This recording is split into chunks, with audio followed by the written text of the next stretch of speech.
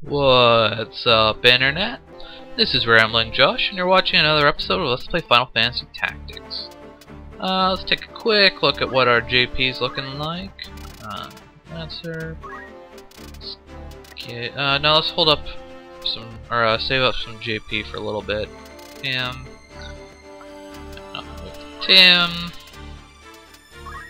Let's give him vertical jump 5. And Jessica, let's give her back basic skills. Alright, Monk's up here. Summoner. Okay, I want to give him white magic. What was... time magic, okay. And her... she knows short charge and MP switch, so I guess I should... yeah, let's teach her Demi. And that's good. Demi allows a time mage to do a little bit of damage, but the thing about Demi is that it's incredibly inaccurate. So let's see, let's put Brett over here, and who should I put? Let's put Tim. And on this side, we got Jessica and Liza. Now this fight is basically the culmination of the Bethla Garrison missions, but unlike previous multi-tiered dungeons or whatever, it's not actually all that hard. It's annoying as heck, but it's not necessarily hard.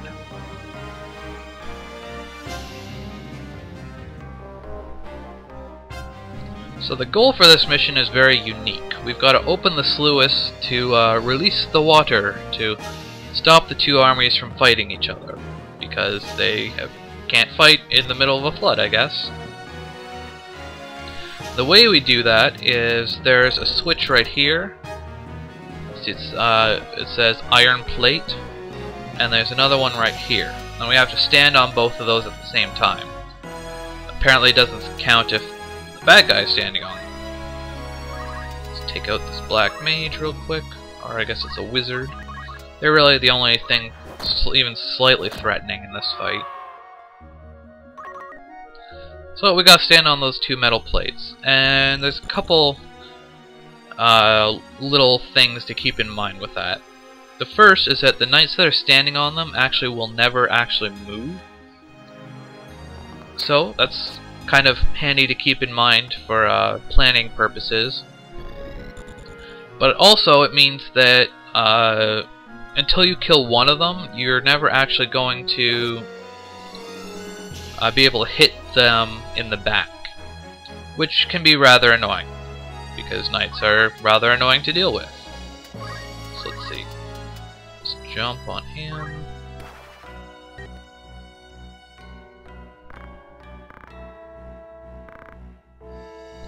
Yeah, being by the levers would probably help.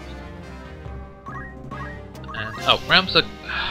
Keep forgetting Ramza's jump isn't particularly high level. Oh well, we can deal. I'm not too worried about this side at all, because everyone's got blade grasp. And there's 3 of them. This side is a little bit trickier. I'm actually going to leave my time mage down here. Because down here she's kind of out of the danger zone.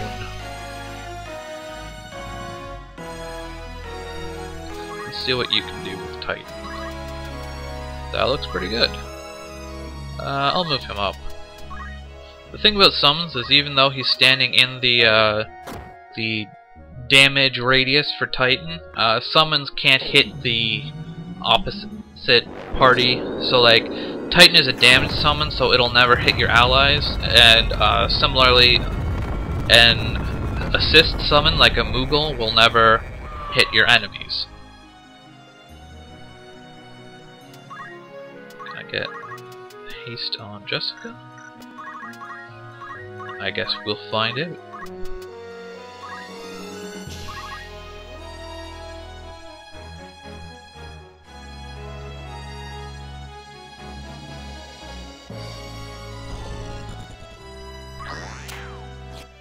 Your arrows cannot hurt me. No haste. Oh well. Let's see if I can... I should be able to hit this guy. Nice. No wizards. With all the wizards out of the way, this fight is basically a free win. It's just a matter of going through the motions at this point. So let's just stab this guy.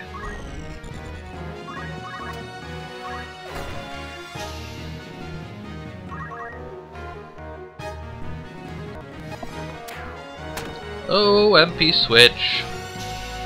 You did no damage, but I probably don't have any MP anymore.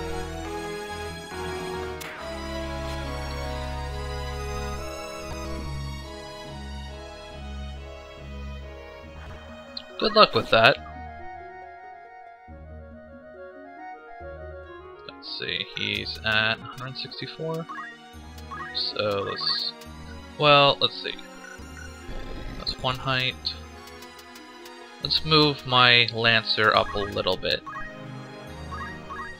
The other thing about this fight is you don't actually want your characters to be at the bottom of the map, because let's use an ether on my time mage here. Because when you release the waters, you probably don't want to be standing in front of where all the water is going. I think that's fairly common sense. Can't hit both the archer and the knight. He's wearing earth clothes anyways, isn't he? Looks like he is. Let's just go for the knight. But if your party members are standing down below, I believe they will actually die instantly, and in fact, permanently die. I'm not actually sure if that's the case. That's what I've read, but I've never personally tried it. So, try not to position your characters where they're going to get watered in the face. Let's take out this archer. With that, there should be nobody left who can even do damage to me.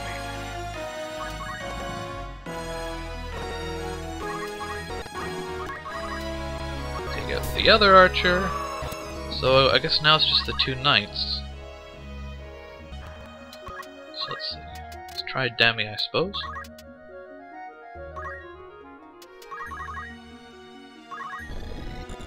Move him up. And let's go with the jump. That'll finish him off.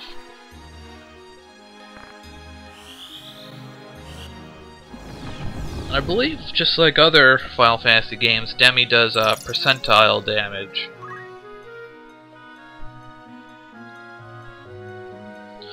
And like I said, they do not move.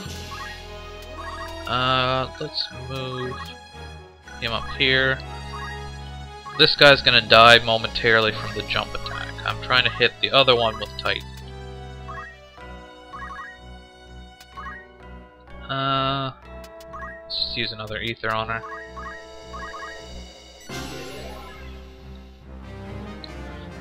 I should really probably buy more ethers, but honestly I'm usually not too concerned about my MP reserves.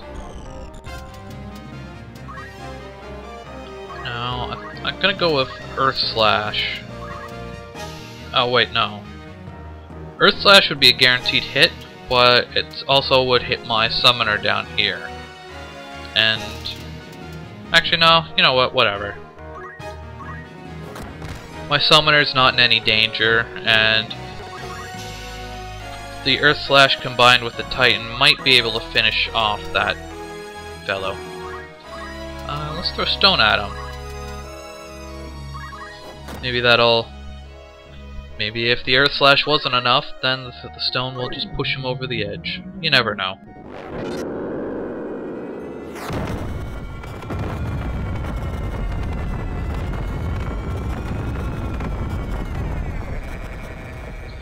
Or it could not be enough.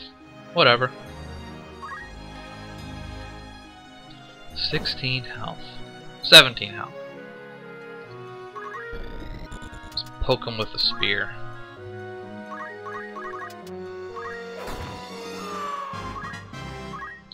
And now for the annoying part of this fight. Everyone is dead, but now I have to wait for those 2 knights to crystallize before I can actually stand in the appropriate spots.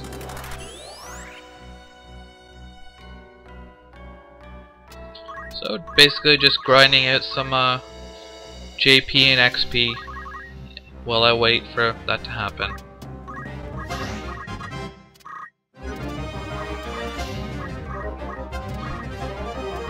Although you probably want to take note of the units that are crystallizing, because a lot of them are actually going to turn into crystals rather than treasure chests. And of course you have the ability to learn their abilities. Which reminds me, I want to take a look at Ramza's knight abilities. Okay. So I'm going to have Ramza check out some of those knight crystals, see if he can learn any knight abilities. Let's chakra to restore some MP to my time mage there. Rejuvenate! Grab that chest. Probably not going to have anything. Light Road's not bad actually, I think. Can't remember what a Light Road even actually does. There's not even a night crystal down there, that's the wizard. Oh well, whatever. I guess, essentially what I want for Ramza is, I want him to learn Speed Break, and I thought he had it, but I guess he doesn't. So kind of hoping one of these crystals will have Speed Break in it. But really, if that doesn't end up being the case, it's not the end of the world. I can turn him into a knight for a battle or two. I will not mind. Right, just, actually, let's move him so there's a gap in between this, my summoner and my lancers. If anyone wants to walk across the bridge. I believe my time mage is still a little low on MP. Should actually probably use Chakra to heal my summoner's MP soon.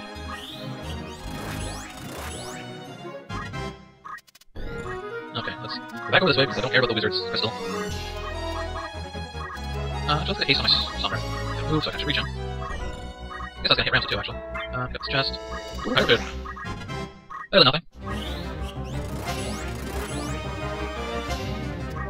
Is your sure get lots of MP, or JP rather, in this fight. Yeah, let's put that there. Just heal a little bit of health, just get some JP. Although honestly, I would probably prefer to fight not have this giant, huge wait period at the end of it, and just fight like a random battle or something if I wanted some JP. Well, they're both at 0, so I guess we're gonna be done soon. Drop treasure chest. Let's pick up this black mage, or wizard crystal rather. Yeah, sure, let's take gold too. Might as well. And if you need a little, you're missing 1 HP, that's enough to get decent JP. That's all I really want. Whip sword, I guess it's better than nothing. Not what I was looking for, but oh well. Let's grab this chest. Latino shield. Go with haste.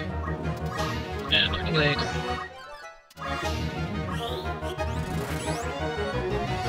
Okay. Now, I would just get that, but I think Ramza might be a little bit lower down than I'd like. I'm not sure where the actual threshold is of, you know, at this point you die, at this point you don't die. So, better to say it's safe. Play it safe, not say it's safe. Okay, that's good enough. It doesn't have any abilities that I want anyways. Let's just go with Head Break. I'm never gonna use it, but I might as well learn it. Oh, right. I think Ramza actually has to hit both of the switches. Not just have people standing on them. Durr.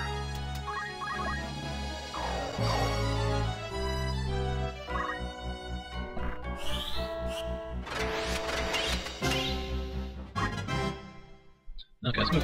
Well, let's go get that crystal. Might as well. He's never ever gonna use any of these. Oh, vertical jump 6. Never mind. That's actually not that bad. That's something he's actually gonna be able to use.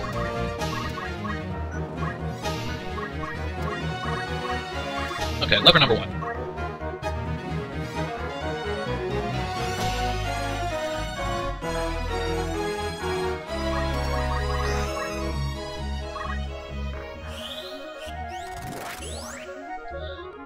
Now to wait it out.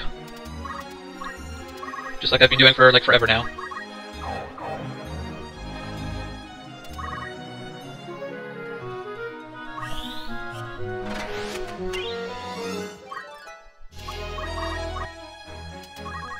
Okay, and the other lever.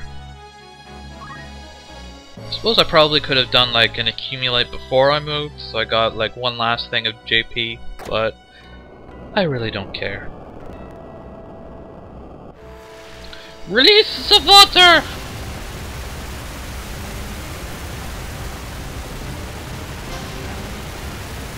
That was an impressive flow of water for the first 5 seconds.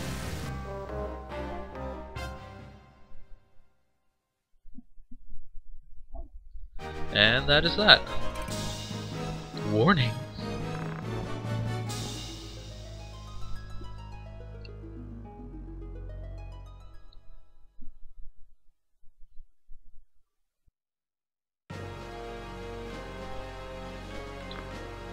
Poland! Father! And why is Balmafula here? That's an odd prison cell.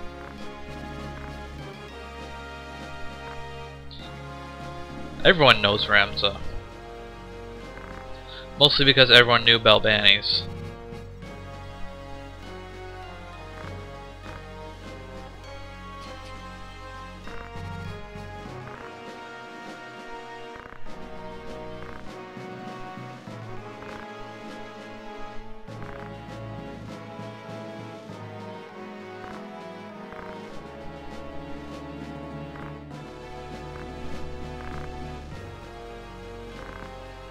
Why he wants to kill Orlandeau, I'm not really sure. I guess he's just gotta kill someone if he can't go to war.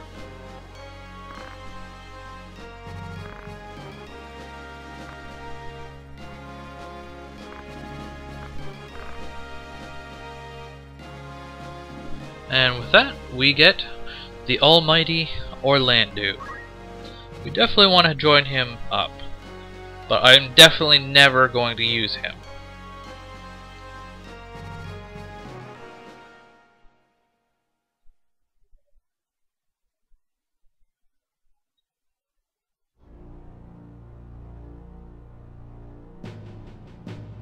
Your plot has been foiled, Galtana. No war, no Orlandeau to kill. Now what are you gonna do, huh?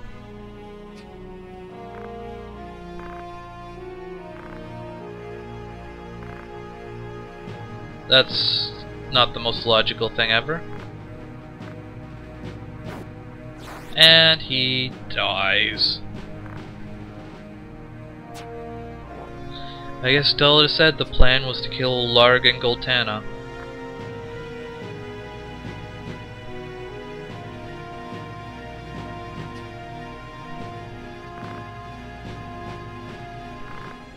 I'm not sure who Gravados is supposed to be, but basically he's standing in for TG Sid. Just to I guess he's supposed to be making it look like him and Goltana killed each other.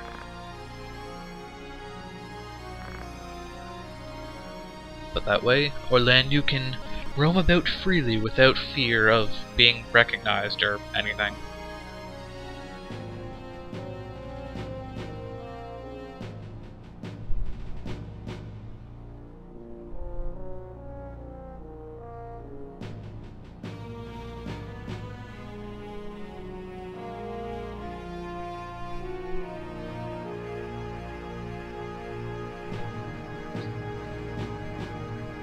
I guess each side just appoints new leaders. I think you forgot a space there between the word looking and for.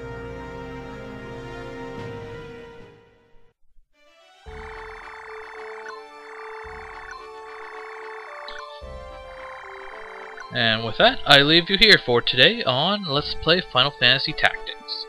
Catch you later.